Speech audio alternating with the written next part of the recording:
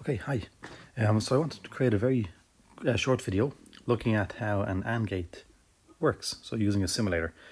The simulator that I like to use is called logic.ly, and it's a really cool simulator that we can use. So on the left hand pane here we have various input controls, output controls, different logic gates, and then we can simply drag these over into this pane. But if I wanted to create a very simple example of an AND gate, well, I'm going to have a 2-input AND gate.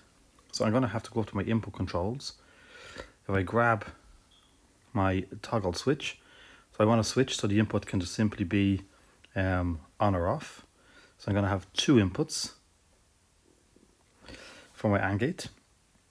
I'm going to label these inputs, right? So if I scroll down here, I can see I have a label, and when I'm simply going to enter this as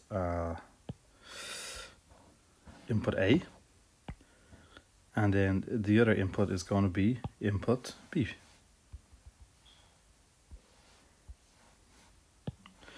So I can see I get my labels down in the other, I suppose, section at the bottom of the list on the left hand side. So now I have 2 inputs, A and B. Right, so the gate we're going to have a look at is the AND gate. So I take out an AND gate like this, and now what we'd like to do is to be able to join the inputs by clicking on the dot at my input and dragging it over to the connector on the AND gate. Similarly for B. Now I join them up. Now these are going into my AND gate. Now I need some output controls. So I want to be able to visualize, well, what's actually happening here, yeah? So I'm going to add a bulb to it. And again, I'm going to join the bulb. So I'm going to get the connector for the output of the AND gate and join it over to the bulb. And now I have my AND gate, right? So I can see I've got 2 inputs, A and B. They're hooked up to different switches. They're both currently off at the moment, connecting into the AND gate. And then the resultant of this gate is connecting out to the light bulb. So in theory, what should happen is when I have both of the inputs turned on for the AND gate, well, this means the output of the AND gate should be on, and then the light bulb should light up. So if I flick the switch on input A, I can see that we have the power now is coming down from input A and heading into the AND gate itself. And now if I turn on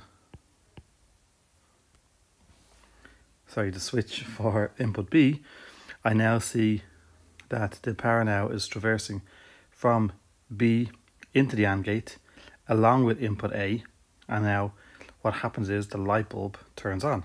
So if I was to turn off the switch from input A, well, now again B going into the AND gate along with A not being powered up makes sure that the output of the AND gate is going to be a false, and we can see that the light bulb doesn't light up.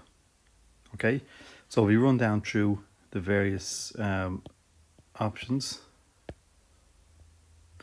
So when we have A on and B on, so A is true, B is true, the resultant output of the AND gate is true. We can see that the light bulb is powering up.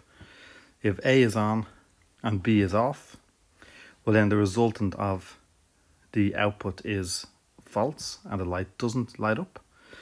And now if A is off and B is off, the light bulb is off, and as A is off and B is on, the light bulb still remains off.